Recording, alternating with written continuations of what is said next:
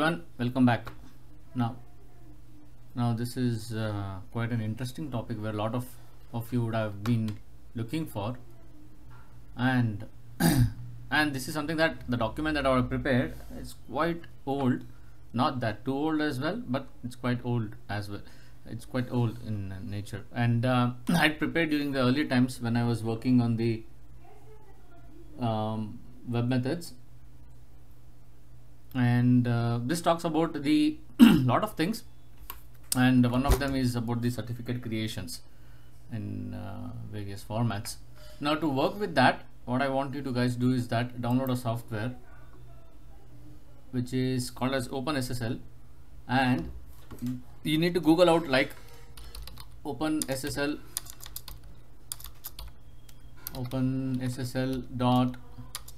.exe, something like this. Okay,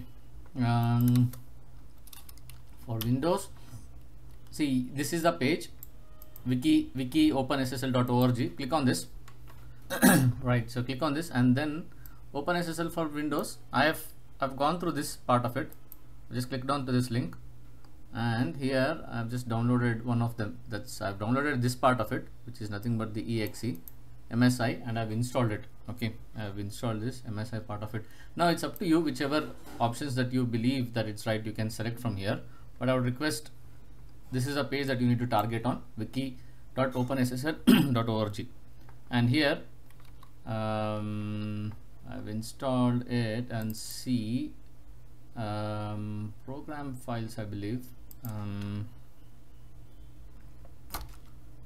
Right, so program files, OpenSSL Win64, under this bin you have OpenSSL.txt.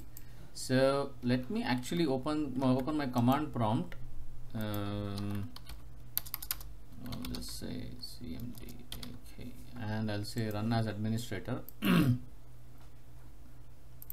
And I'll go to this path, okay, and I'll keep it ready.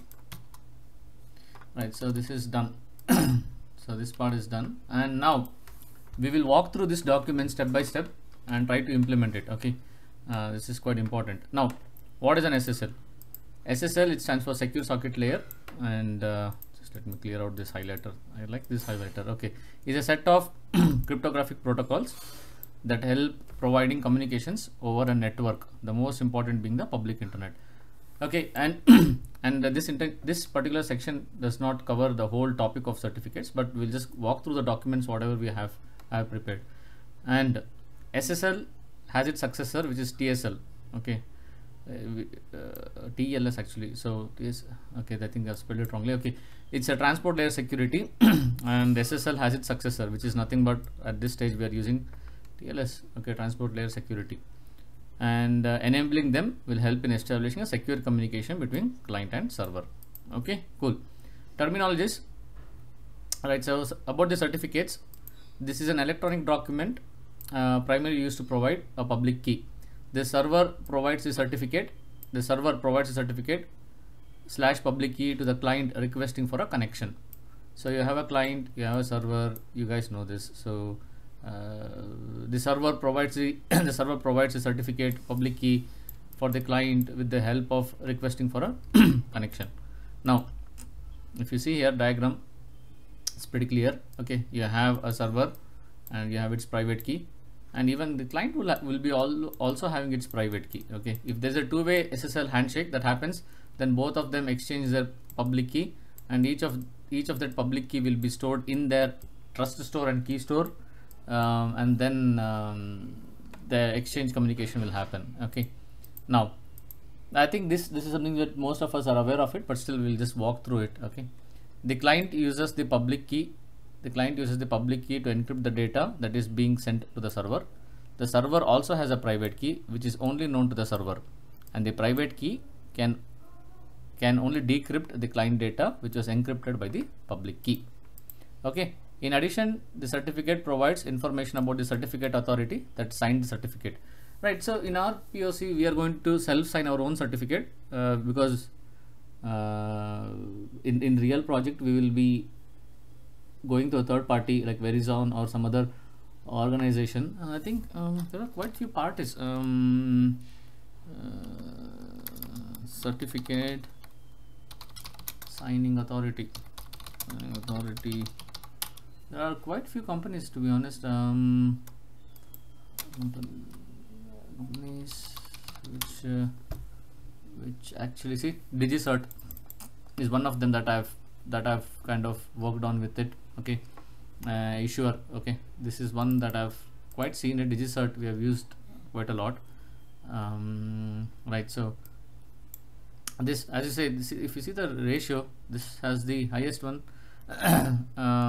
See here, as on November 2021, the survey company W3 Techs, which collects the statistics on certificate authority usage among the Alexa top 10 million, Tranco top 1 million websites, lists the 5 largest authorities by absolute usage share. As you can see, I didn't trust, but anyways, we have used this part of it. At least I've used this part of it.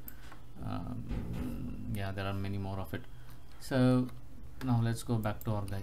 This is, there you go. Okay, the certificate is a tamper proof, so that if any byte in the single file is changed, the certificate becomes invalid. The format of the file is also known as x.509. Okay, now TrustStore. Now where do I see this TrustStore? Okay, if I go to localhost, okay, localhost 5555. Let me log in. Administrator, manage. Sorry, where was the document? Okay, there you go. So under security, if you can see, you have a KeyStore. Okay, KeyStore. Okay, that's click on this.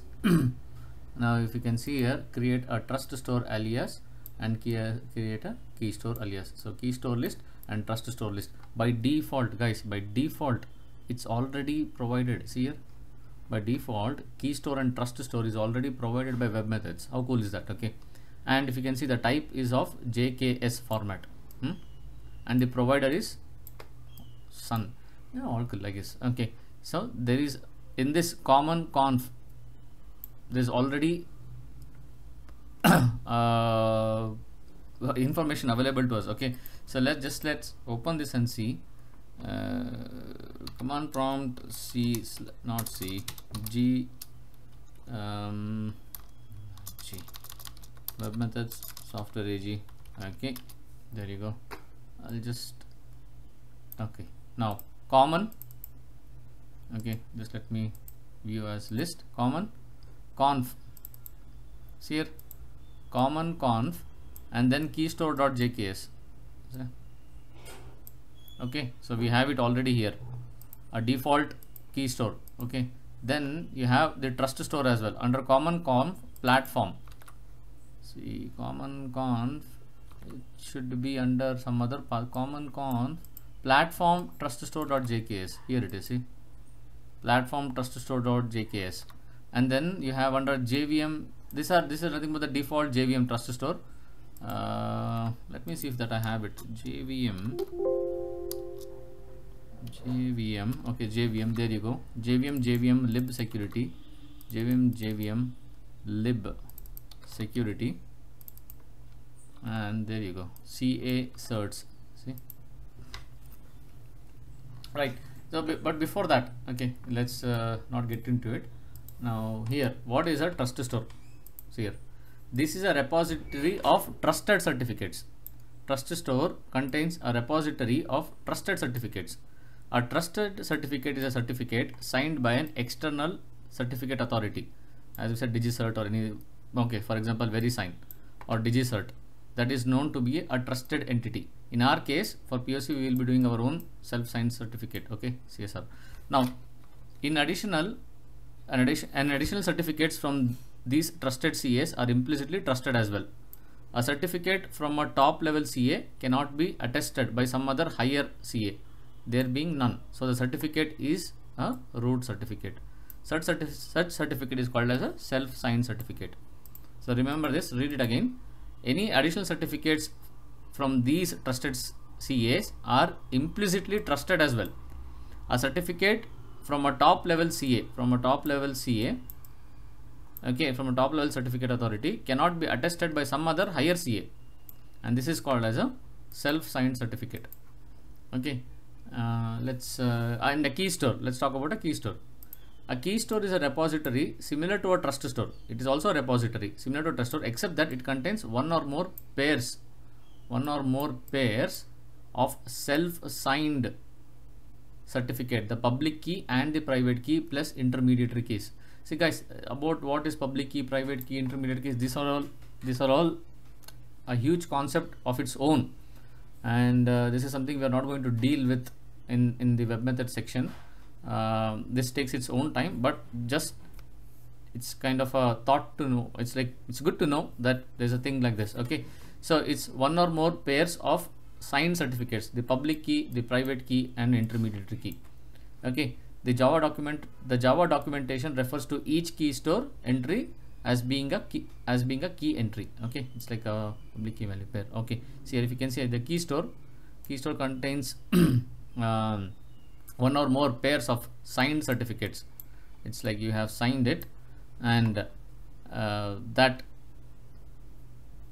that contains the intermediate keys, private key and the public keys. Okay, so that's a KeyStore. Now there's a thing called as a Java KeyStore. Okay, this is a repository of certificates and keys in a format that is specific to Java. The format of the file is referred to as JKS. Now you guys got it, that JKS, Java KeyStore. Okay, you saw that web methods, right? Web methods in Java KeyStore. Okay, so that's the one. Okay, the Java KeyStore typically contains certificates and keys.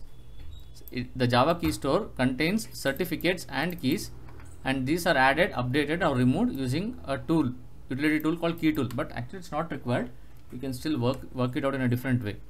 Okay, it is also possible to update the repository programmatically, for example to add a private keys. This is something, it's kind of an advanced programming. We have to deal with that later, but just again good to know. Okay, now OpenSSL, this is what we have downloaded it and we'll be working on. Okay, the file formats, right? So here is it. This is important thing, guys. Okay, this is very important. File formats. TrustStore is nothing but a collection of certificates. Certificates can contain only public keys because it's a TrustStore.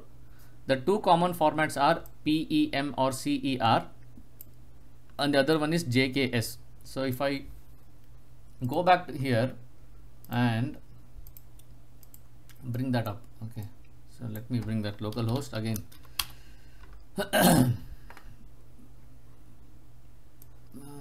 Okay, localhost, where is localhost? So security, let's click on the certificates. No, this is certificate is still fine. KeyStore. Okay, if you can see right now we're talking about TrustStore. Just scroll down here. TrustStore. See here, TrustStore. As you can see here, this is a TrustStore. Okay, just see, this is a TrustStore, and here if you can see, type is JKS. This is what we are dealing with. Okay, but also note this, it can be in PEM or CR as well. If I say create on TrustStore alias, see here, no, but which means there's no other option that by default, which means the TrustStore is provided in JKS format. Always remember that. Then I believe that there was an option, but hey, sorry, even I was wrong. So web methods only provides JKS format for TrustStore alias, which is fine. What about then KeyStore? KeyStore, you have JKS and PKCS12. So this might be an interview question for those who are working on the admin part of it, but yeah. So now we know that TrustStore has only JKS, whereas KeyStore has both JKS and PKCS12. Okay, cool. So it's good to know now. Now let's go back. Where were we? Okay, here. Okay. So PEM or CR, these are nothing but individual X.509 certificates. These are the formats that are normally produced by the certificates authorities. The other extensions include .crt, .key. Okay, the JKS, the Java KeyStore, which contains multiple X09 certificates. this associates each certificates with an alias. That anyways we are going to see it. Now next, key format, KeyStore formats. As we have mentioned that the KeyStore does contain one or more collection of public keys and private keys. The most two common features that what we have are PFX or P12 files. These are the binary formats that contains the public key and the private key and any intermediary key, and JKS. Okay, right. Now webMethods uses JKS as the KeyStore format, JKS. But actually this documentation, as I said, it's quite old, so it's I should have given the PKS as well, PKCS12. So this is something that's a conflict. Okay, so this statement is not right. Okay, now the tools that are going to require to generate the KeyStore and TrustStore are this. Few of them I'll be using this in the projects. Few of them I have also seen using this as a particle. Okay, and even this as well. So this is something, this part I'm not used seeing it, but 1, 2, 4 I've seen using this. Okay, now let's go back to this diagram, this particular path, and let's start generating our private key, and then let's see how we can work it out. So we will start our executing these commands in the next tutorial. Until then, thank you, and I would request you guys to also look more on the certificates part of it by obviously googling or Wikipedia out. As I said, because I don't prefer much on preparing a PPT, because if anyone has to prepare a PPT, they anyways have to read some documents here and there. So just take that time out to work it out. Alright guys, so see you guys in the next tutorial. Thank you.